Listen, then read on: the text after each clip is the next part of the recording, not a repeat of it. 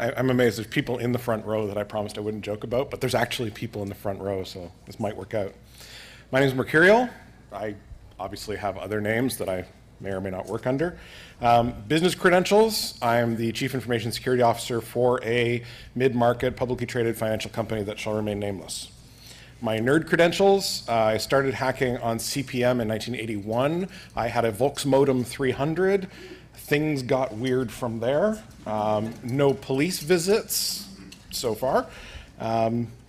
But I did sort of borrow access from a neighboring university professor and got onto ARPANET when I was about 13 or 14. I'm here as a private person, first and foremost. I'm not representing anyone but myself. I'm not speaking for anyone but myself. Should my employer be watching, just in case. I'm a suit. It's the sad and honestly horrible truth. You know, go ahead, giggle. No? Okay, good, giggling works. I didn't really try to end up this way. Believe it or not, my only educational credentials are, I have a diploma in media arts, which qualifies me to make TV commercials and slideshows. I used to have dreams. I've forgone those. It's not happening in the CorpSec world. You have to give those up. I was counterculture at one point. I'm going to tell you the story later on of how you can end up losing that a little bit if you're not too careful. And now I commute. Even more sad, it gets worse. And you know you want it. All right, seriously, you would be really surprised. You kind of forget the good parts of being on one side and being on the other side. I will now insert all references to Mr. Anderson and the plague. Thank you. It's really easy to keep yourself out of an executive position. I'll give you a hint. Dressing the way most of us dress and wearing our hair the way most of us do, you're never going to get the seat at the big table. Sorry. It's actually really easy to get into the club, especially this one. Now, here's the funny story, right? CISO. This is the job where your intention is to put yourself out of a job. Does everybody know this? In the real world, we shouldn't have information security separate from just information management, but there's no CIOs that are actually doing their job out there in the real world, so we've had to step in and do it. This is a lot about the hacking and a lot about what you do about the hacking. It's a lot more about how you do the right things with information. What do you want? I mean, really, if you're like me, you want leisure time, you want to have a good job, you want stable work. There's also some downsides. You really don't want to be on call anymore. Do you want to be really looking at the downside of where the buck stops, especially after it's on the front page of the newspaper? You know how other people do things that affect your livelihood? Do you know what happens to CISOs of companies who end up on the front page of the paper? We call them waiters. Yeah. How you answer this is really whether or not you're going to be able to get or keep a job in corporate information security. Do we need to define corporate information security? That's the person who follows the SANS rules and says no? Nodding and smiling. You guys actually work in real companies, don't you? Cool. It's really a lot of fun, I swear. One time, I kid you not, there's actually somebody in the room who knows this is true. I spent a week refreshing Slashdot. 5 days, 7.5 hours a day, because my boss managed by butts and seats. I hit F5 on Slashdot for a week. Of course, there's other times where I've been told to go home after I've finished working 100 hours, Monday to Friday. So it's really between two worlds. I'd like to point this out as being sort of really key and really important. You're going to be updating documentation. Love that. You can hear the pin drop. You're going to be hunting for lost tapes, because you know what lost tapes turn into? Front page news, right. You're going to be cleaning up after other people. Most people in most companies are very well intentioned. They're trying to do the right thing for everyone. And they're often completely freaking wrong. And you're going to have to clean up the mess that they leave behind. I'd like to introduce you to Edna. She's had every job in the company. She knows everything. Edna just landed us on the front page of the newspaper because she thought she was being nice when she offered the customer list to a former employee. There you go. And nobody's going to care about you. Do you have what it takes? You know, are you prepared to go all the way to the top? This is one of those job trajectories that's more ballistic than guided. Once you launch on this path, you have to be prepared to actually end up there. You know, when I started doing firewall work back in the olden days, in the 90s, you guys remember the 90s, right? Firewalls were new, shiny, blinky lights, it was great. I did not expect that I was going to end up as CISO of a publicly traded company. That was not actually my intention. I just wanted a nice job where I could sit in a corner and play with blinky lights and shiny things, and they don't let me do that anymore. Most importantly, the E word. Everybody knows the E word. Everybody has their own version of the E word. I have a very, very small batch process that runs nightly, takes care of this for me. Let's talk about getting the first job. Yes, I'm reading off of two screens and paper at the same time. This is not the job where you do security stuff for 25% of your time, sysadmin work for 25% of your time, and run cable and fix printers for the other 50% of your time. This is the first job where it's a full-time gig, and it's hard to get that first full-time gig. Because what are you missing? Experience. Right, experience. And you know, I'm sitting there reviewing your resume and it says, well, I work in the change management group at the IT department of XYZ company, and I want to be an InfoSec guy or girl. We'd love to have more girls, frankly. there's no girls, sorry. Please, girls, this is a career arc you can be on. You've got to get your cred together. You know, you got to have the resume. You're probably blogging or Twittering or Web 2.0ing. You're on the face space, right? And you've got Google results, or as we heard 2 talks ago, evil Google. You have Yahoo results, quasi-evil Yahoo. But you've also got to have actual skill, because when you're sitting in that first interview and you get past the HR people, it's all about the keyword management and the not lying. Yes, the lying counts. We catch that in the second interview where we check on your skills. In order to get there, you're going to have to pay a lot of dues. You're going to have to work those part security jobs, you know, where you're slowly ratcheting it up from 25 to 26 to 27%. You're going to have to put in the time, and a lot of that time is going to show up in the time that you spend outside of work. Yeah, and it's going to be boring. During your time doing that first sort of job, expect that you will be doing mostly things like review and metrics. And review and metrics is really boring stuff, but it's what I need to make decisions. So if you do a crappy job, I make crappy decisions, and we all get fired. It counts. And you're going to have to do it the SANS way. If you're not reading the Internet Storm Center, and you don't have ISC in Bedazzled on the back of your leather jacket last year, but mostly you're surviving, right? You're building the resume material, and mostly you're getting involved. Getting involved sounds like one of those sort of trite, easy to say things for a guy up at the front wearing the darky shirt. Get invited to meetings. This is tips and tricks, step 1. Get invited to meetings. Offer yourself up to go to things like change advisory boards. Learn everything you can about the infrastructure, because you probably come from a background where you played with this much of what's really used in the real world. At home, you don't have a whole lot of experience to fiber channel SANs unless you have electricity included with your rent. You're going to want to get on project teams. You're going to want to ask a lot of questions. You're going to be working your way towards being the generalist. The sad part of corporate security is that you have to have a fully functional bullshit meter for every person you work with.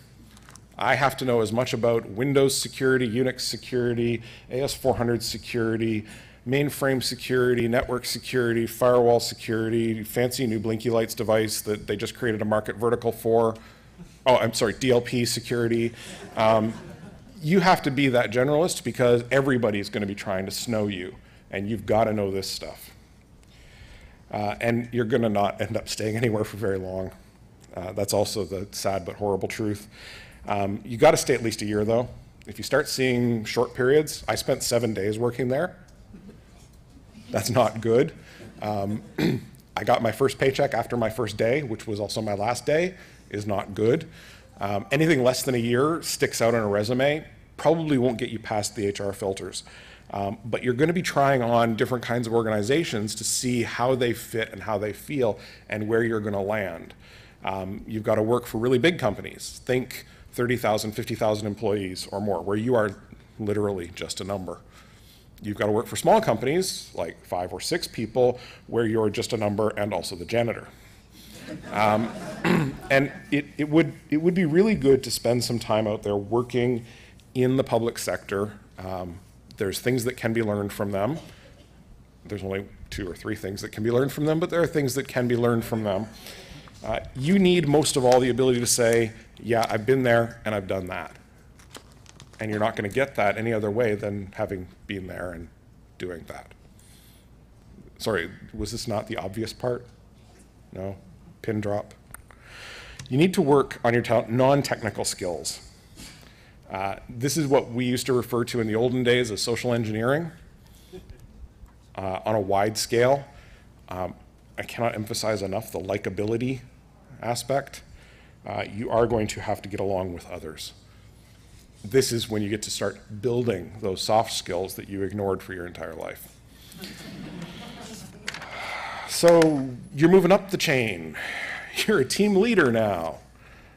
This means that you have fuzzy little heads that look to you for guidance. They want to be your friend and they want to survive their trip through step 1. Now, since you've been there, you need to help them. You need to protect them from the company that you are all working for to allow them to build. At the same time, you need to not lose your skills and cred because you're not done your meteoric rise to kingdom yet. Queendom. Girls, please, CorpSec, you need to be there. I know it sounds like it's a joke, but it's not. Because, in 15 years of this, I can count on less than one hand the number of girls that I've worked with in corporate security. And the number of idiots I've worked with, I don't have enough hands, where idiots equals mostly boys. Remember, the hardest part of this is going to be the tech and doing all of those nice personnel things like holidays, sick days, performance reviews, 360 reviews. This is all sounding familiar to people who've worked in a corporation that has more than 7 employees. You're keeping up with the crap. This is the part where you begin to learn the real truth, which is that InfoSec has very little to do with technology and everything to do with people. It's not blinky lights, it's not shiny things, it's not product verticals, it's not whatever that sales guy is trying to sell you. But are you really ready for that? It was a crisis of faith for me to give up playing with computers. But you know what? Hacking people is way more fun. Think about it. I get a whole corporation to play with, to steer, adjust. It's very nice. Of course, you have to do it following some of their rules and with mostly their people. There are no HR people in the room, right? No, they wouldn't come to this kind of event. You're also going to have to know finance. If you don't know finance, if you have a credit card balance that is more than your annual income, now is a good time to start sorting out what finance means and you're going to have to get along.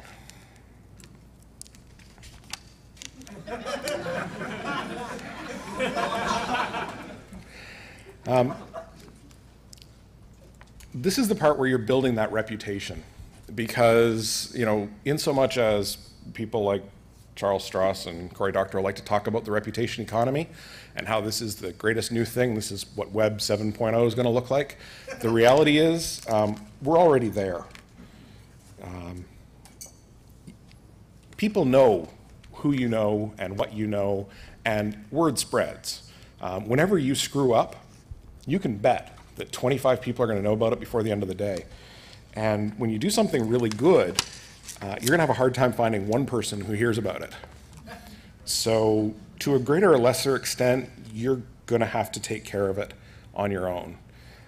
This is where in life-building seminars you hear the word networking. Again, with the pin drop. But you're doing good, right? You've done the team leader thing for a while. You've maybe even stirred around from a couple of organizations. This stuff is starting to make a whole lot of sense to you. And now all of a sudden you have to talk to people. Let's talk about perimeter defense. Let's not use any IT language at all. The word firewall becomes a swear word.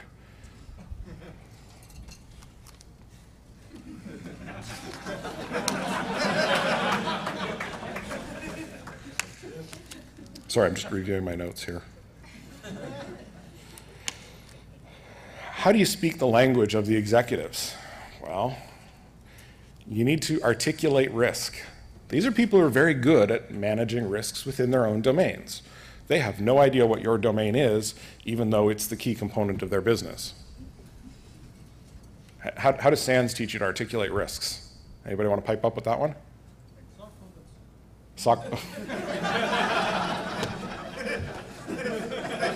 I was supposed to make you guys laugh. What is this? All right. Legal risk, regulatory risk, reputational risk. These are also known as orange jumpsuit, lose your house, look stupid. Help them understand that. If you go and tell them about legal risk, regulatory risk, and reputational risk, they have fallen asleep before you got to reputational. Talk to them about orange jumpsuits, losing their houses, and looking stupid. They'll start to resonate really, really easily. Of course, you're going to hear from them, none of the above. And you're going to have to listen to what they mean when they say none of the above. Because the reality is they do things that make themselves look stupid every single day. Play golf. You need to bridge your experience to their experience. So you have valuable experiences from having climbed up from the bottom. They have valuable experiences from having been born with a spoon in their mouth. Bridge those two experiences together into a cohesive whole. Mostly help them understand that you're there to talk to them about the risks that you experience based on their behavior. Damn, that thing's right there. Based on their behavior, less hand waving. That's your job, and they're going to really thank you for it at some point. The downside, you've read some books about finance. Now it's time to start taking some B-School courses. We know that on your way through school, you took the kind of sideways road that I took, which included media arts, which, let me tell you, doesn't pay well. You don't have a B-School background, it's time to generate one. Start taking courses, go to community schools, do all the right things. Please don't play golf. It's the sad truth. But don't tell me what I don't want to hear. You can wear the shirt on the inside, though. Often the day is where I've got one on under the suit. It's important. This is the classic. You've heard this from your career counselors as far back, probably as early high school. Dress for the job you want, not the job you have. All right, underwear fetish talk in the fourth room. Just put on the damn suit, really. Keep the jacket in the closet at work so you don't have to wear it all the time, because probably you don't have a 100% wool suit at this point.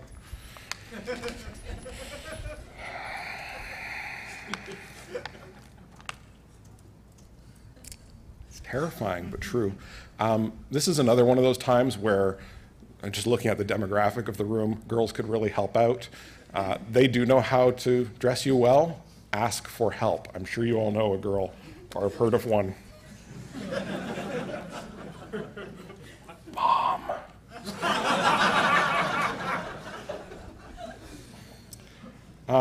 Note that you're undercover because you're still a geek and you're still a hacker, and they don't need to know that at all. It's a secret.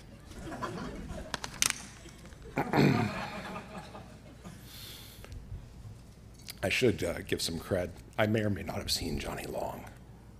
That's how he does his presentations. Go see Johnny Long Sunday. Maintain your soul. This is going to be the hard part because you're in CorpSec now. I mean, you work in a glass building. You probably commute. You probably read the newspaper on purpose, not in the bathroom. Feed that inner hacker and realize that when you actually start making the money, getting to play with these things becomes not only fun but cheap. Highly recommended that you go to conferences, especially if somebody else is paying for them. And do the fun stuff. You've earned it at this point. Except. Got nothing on the except. Okay, we'll go back to this part. You guys know about passive-aggressive behavior? Yes? Just a little. Mom.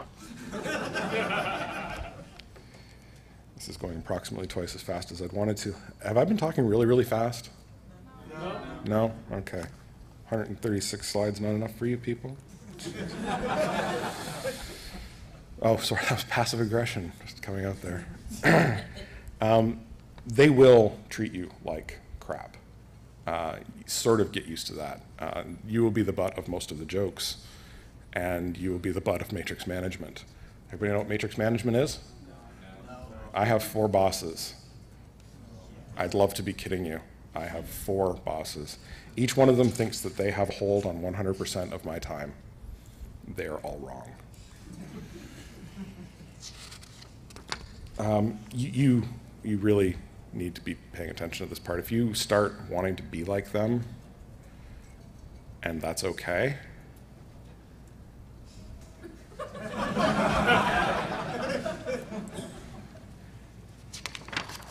maintain your contacts. Now, this is the hard part, right? This is the, once you've been in an organization and you've spent some time working there and you've moved up and moved out and moved onward, you need to remember that you're going to encounter those people again. Most of you are from cities, I presume. There's not a whole lot of InfoSec going on in cow country, although there should be. You know how the industries are really small? You know everybody who's doing InfoSec in your city? If you're from the city I am from, you know everybody who's doing InfoSec. It's very incestuous. You're going to keep running into these same people over and over again. That sales guy named Bob from vendor A, he's going to be at vendor B next year, and the circle's going to go around. You may end up working for someone who used to work for you. Everyone's on a different trajectory. Theirs may be a little sharper than yours. Mostly don't be forgettable. Of course, none of you are going to remember me after today.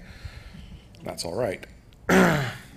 Avoid jerk, which is really hard for pretty much every InfoSec guy I know.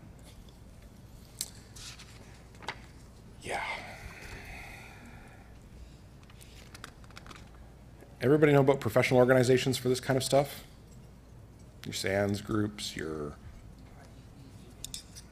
not a CISSP groups.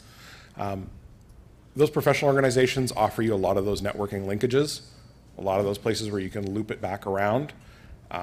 Be careful though, sometimes they will bite you later on. How so? Sometimes they end up being tarred with a brush that you don't necessarily want to be tarred with. There's a reason why I wear my not a CISSP badge, because in the particular vertical that I'm in the particular geographic area that I'm in, the government is retraining people who've lost their jobs as CISSPs. The same thing they did with MCSEs about 10 years ago, they're not doing with CISSPs. I don't know exactly why this is okay with ISC2, but it's happening, and we're getting a lot of paper CISSPs through the door. So it's just one particular example from one particular geographic location, but when you get the resume and the person doesn't have the cred to be able to answer the simple questions, how does a firewall process rules? And you don't get an answer, then you kind of know you're stuck with somebody who really doesn't know what they're talking about. That's my, without really dunning anyone too hard, be careful about professional organizations. Some of them are great, some of them are not so great. Good answer? I can kind of see you nodding. Okay. This is the part where you get into the mentoring role. You should have been there kind of all along, but now you're going to be in charge of a fairly large group of people, hopefully, who are all back at step one. You're going to at least know lots of them. Even though you're busy, take the time to mentor them. There should be a few who you know who give you sort of hints and clues about what's going on at the bottom, which are hints and clues you need to understand what's going on because you've finally made it to the top. You're probably ready at this point. You know, you've done the work, you've got the business credentials, you've moved on. It's time to start hanging out with the C-suite, the chiefs. You've got the reputation. Everybody knows you. You know, if somebody says, hey, I'd really like to get together and do this cool kind of project. I'm going to need some help with this. Who's the right person to help me with this? Your name comes up, you're good to go. At this point, often too, you're writing the job descriptions for the job that you'll have, which is kind of nice now and then. You also get to say, this is how much money I need to earn. It's not so much about which band you're in or whether or not somebody's interested in giving you money for that, mostly because they have no idea what you do. But you're there to help them, you're there to fix them, you're there to hack them. And then you get to do it again with a bigger company or a government. Please send me a nice postcard. And with the last 15 minutes, Q&A. You always wanted to talk to a CISO. What do you need to know?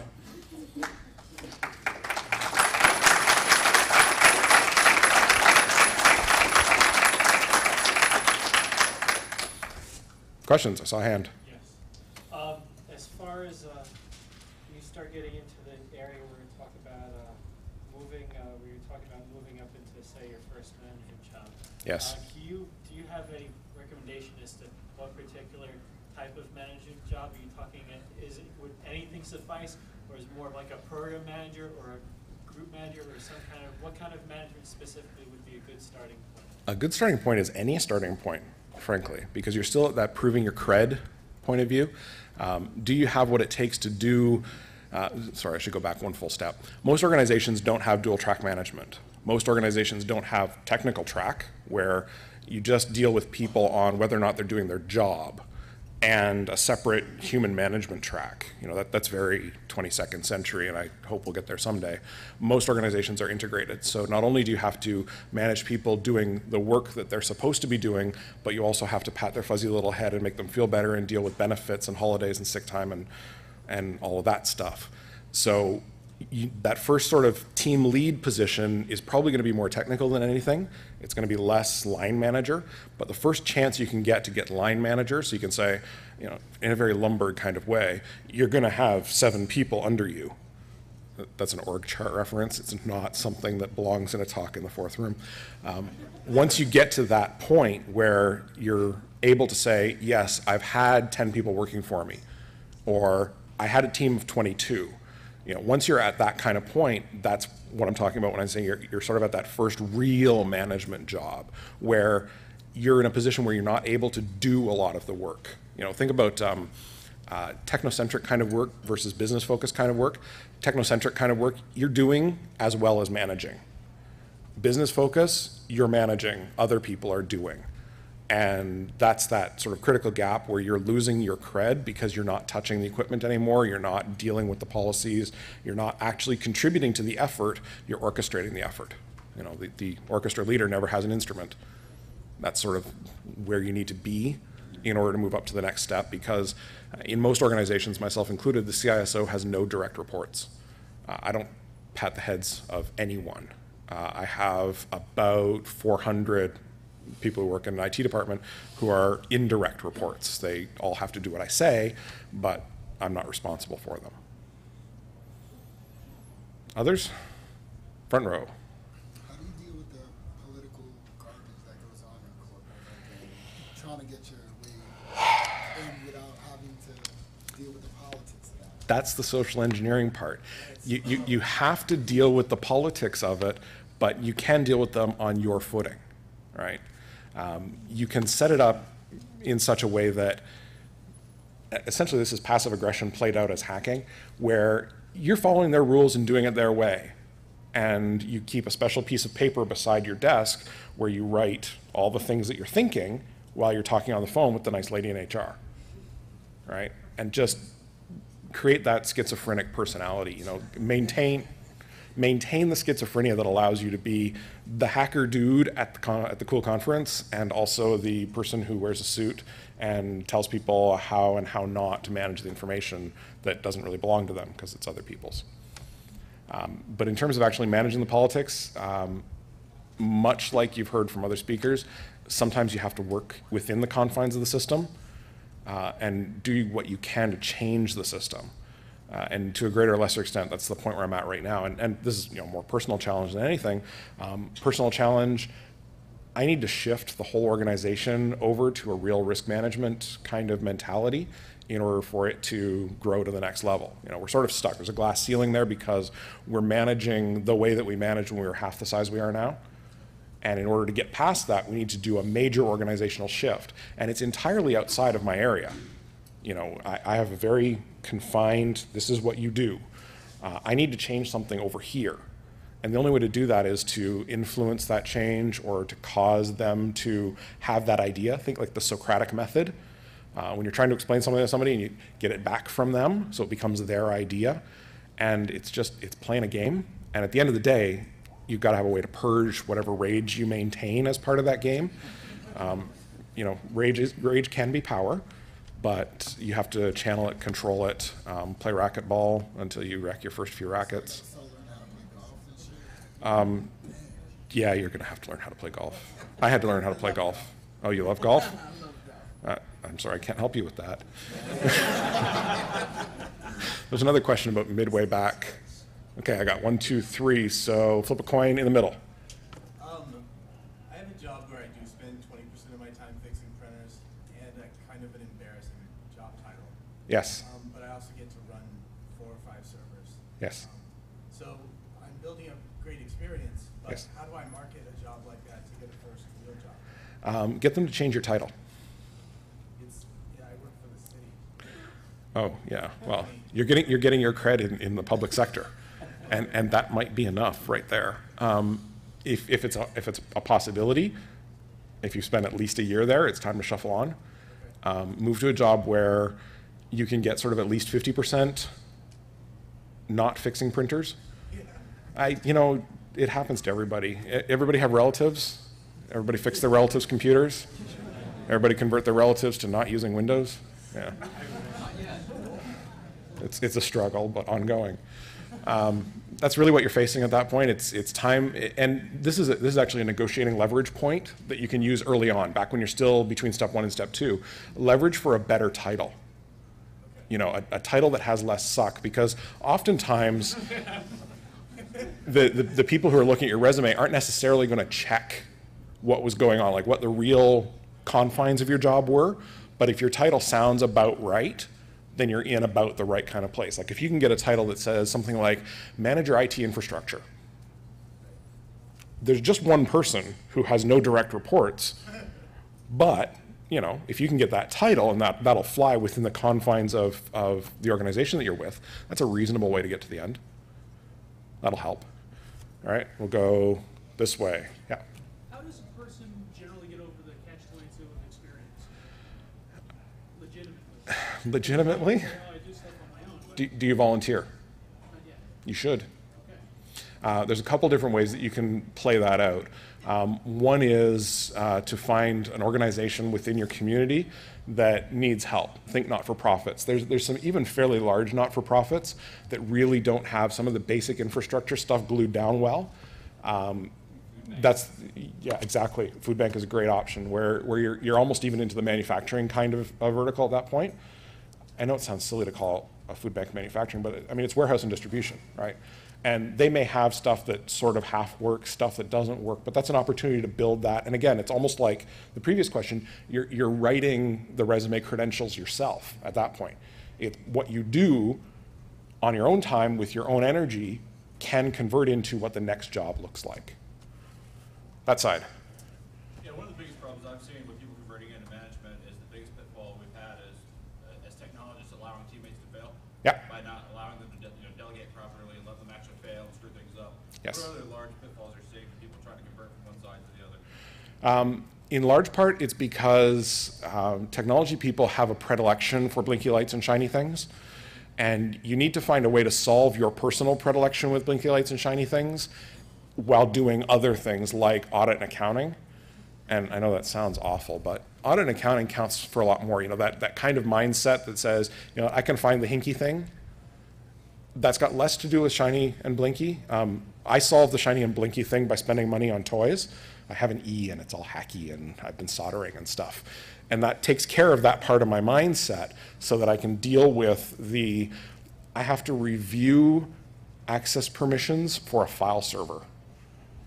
It's the HR file server, so there's really not really anybody else who can do it within the organization. I've got to review it to make sure it's clean, and that's going to take me a day, and it's going to suck. And I can't delegate it. I'd love to, but I can't. In terms of how you manage that delegation thing, you've got to be prepared to let go. You know, it's almost a Christianist kind of phrase. Let go and just let it happen.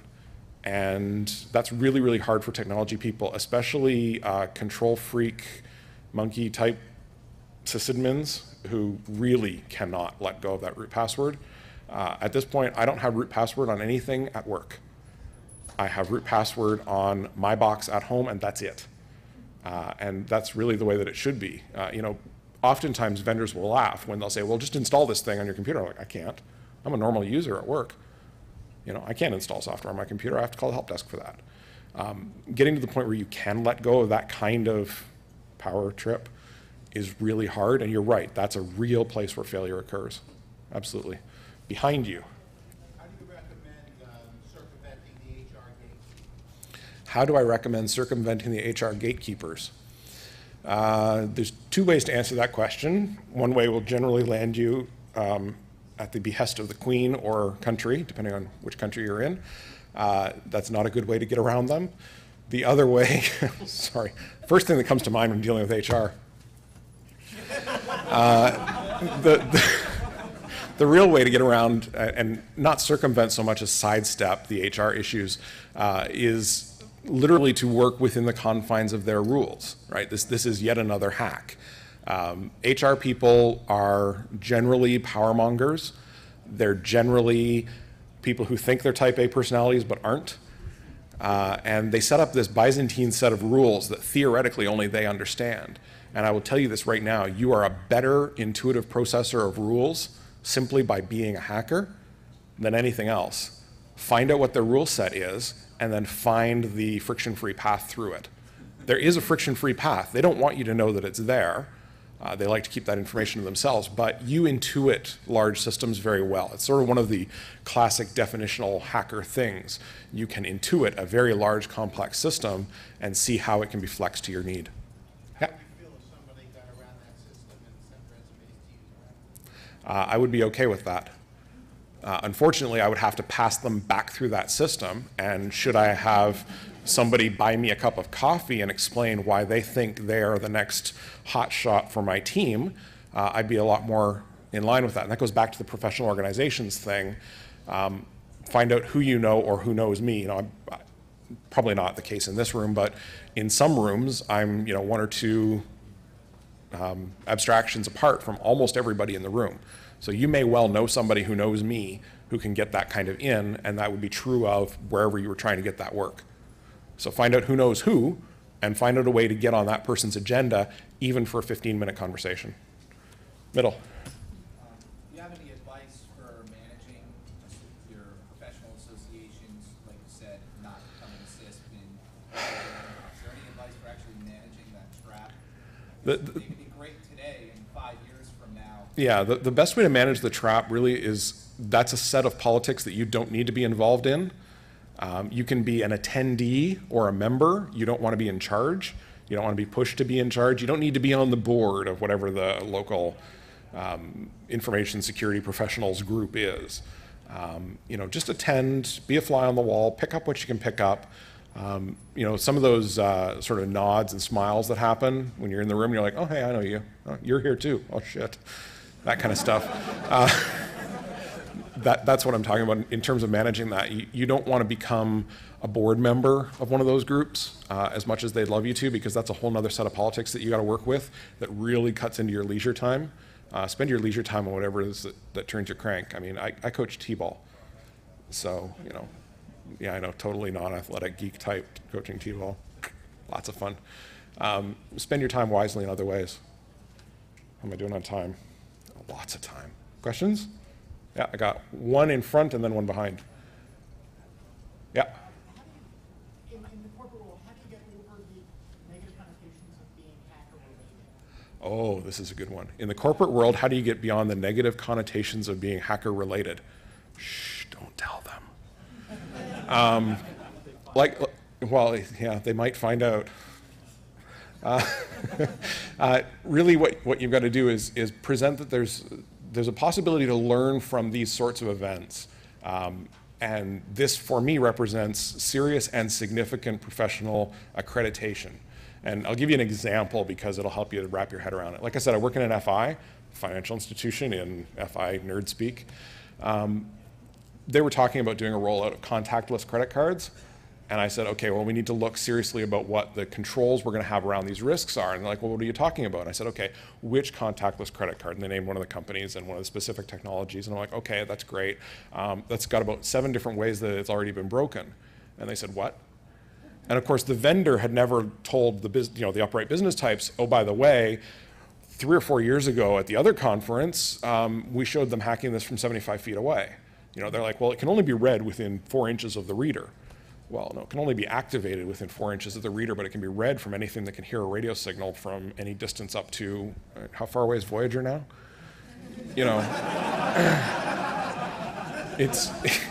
This is real credential building time, right? Because if you're one of those very staid, I hate to say it, CISSP SANS types, if GIAC is one of your favorite words, you're never going to be in a position to really know and understand that.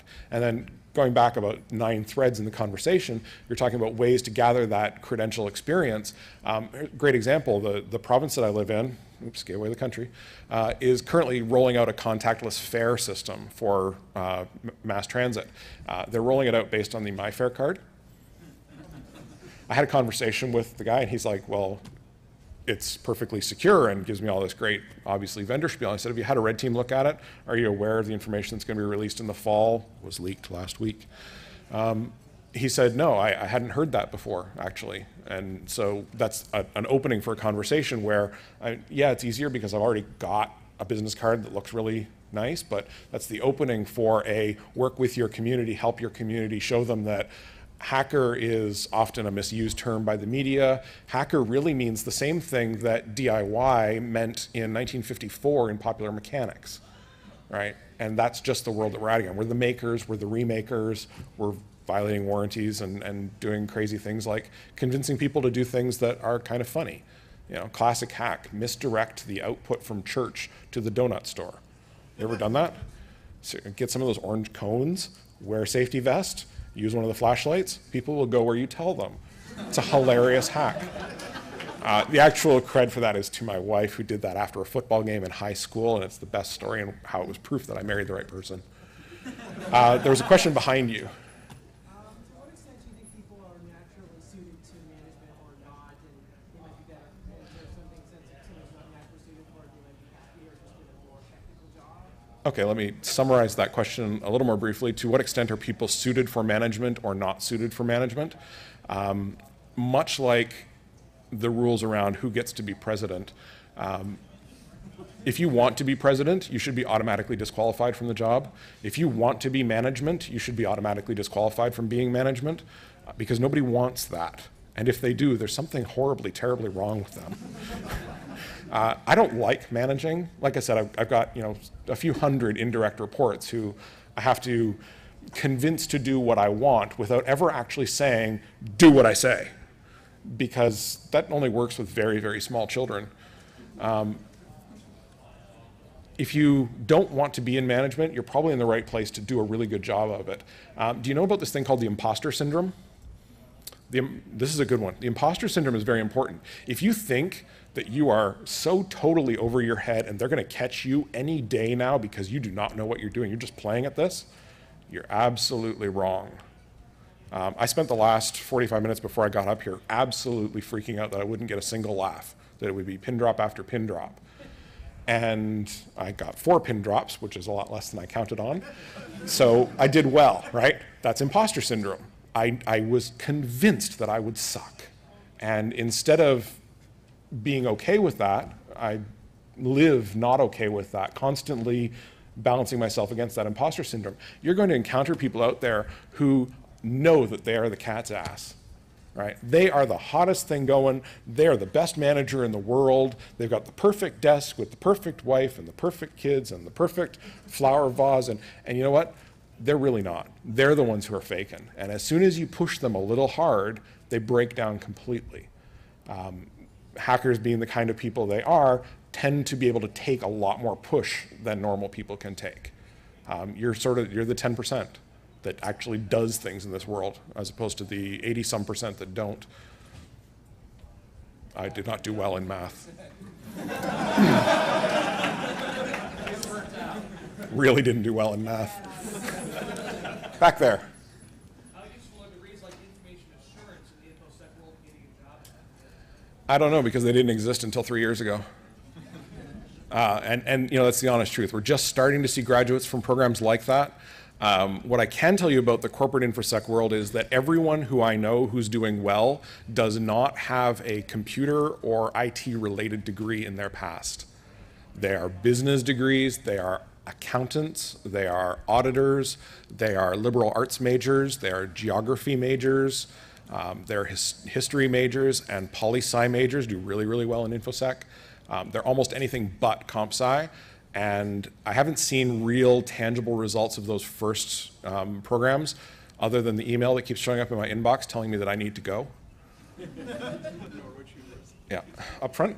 So given your educational background, how important do you think it is to, is the education really one of the important things, or is the experience that you've been pushing more important? I think the most important thing would be to go and get yourself a universal education. Up in Canada, we call them universities rather than colleges. It's to get a universal education. You have to be able to learn. Most people come out of school, especially multiple years of post-secondary, completely unable to learn on their own. They have to be taught. In large part, I'm entirely self-taught. I do have several university level courses behind me that deal with business stuff and economics and things that are really kind of hard to cogitate on alone. I don't think the education is so much important as your ability to learn and learn quickly. The classic statement is, I tell myself this often, I don't know that particular solution today, talk to me tomorrow. Because between now and tomorrow, I can learn it. Yep. Shit. I was hoping nobody would notice. Yeah, exactly. I spend an awful lot of time reviewing other people's work. I spend a lot of time in meetings. I'm about 60% meetings. When I say other people's work, I should say project teams, decisions that are being made by people where they're saying, we need to make this risk-based decision that says, we're going to do this terribly risky thing, but we think we've covered it off with enough control so it's okay. I spend a lot of time managing internal and external audits, helping them understand. I write policy. So it's not infrastructure security or like technical? I haven't done that in years. Most CISOs don't. I should say most people who are actually doing the job of CISOs don't. There's a technical level job in there that's called something like Director of IT Security or Vice President responsible for IT security, and that's the person who manages technical preventative controls. But I'll tell you, in my experience, technical preventative controls generally don't work. They're incredibly brittle. They break the next time somebody comes out with a new market vertical for you. They do not play well in the real world. Mostly I spend a lot of time and effort on detective controls and other sorts of compensating controls that will catch things.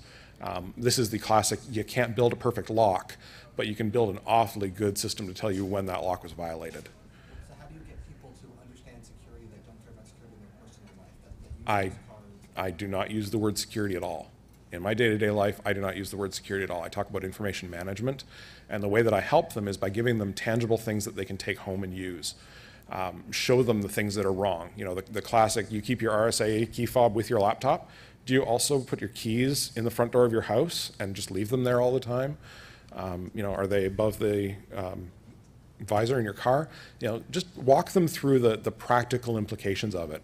Teach them, you know, this is what your kid is doing. You don't think your kid is violating your little net nanny program? Tell you what, they are, and here's how. And show them those things in a very real and tangible way. We do a whole session of lunch and learns. There's lunch and learns for people that have teenagers, lunch and learns for preteens, where we teach them everything they need to know about social networking and Web 2.0 whatever, and help them through that. Say, this is what Facebook is all about. This is what MySpace is all about. The kids today have no expectation of privacy. This is what their version of private means, and walk them through all that stuff. But it's that kind of education that works much, much better than saying no and don't. Because no and don't doesn't resonate with anyone. Most people have only got 10 slots in their head for don't and no, and of those 10 slots, they violated almost all but one of them. They have special places for people to violate that 10th one. It does not play out well. So you give them tools that are very tangible, very visceral. Use biological terminology. Somebody wants to put their information in your repository. Are you okay with that? Have you considered protecting that transaction? Question over there. I've had the opportunity, being self-employed, to get myself into situations where I've done some tremendous security work. Yes. Very large organizations, and I've attempted to put them into resumes. Yes.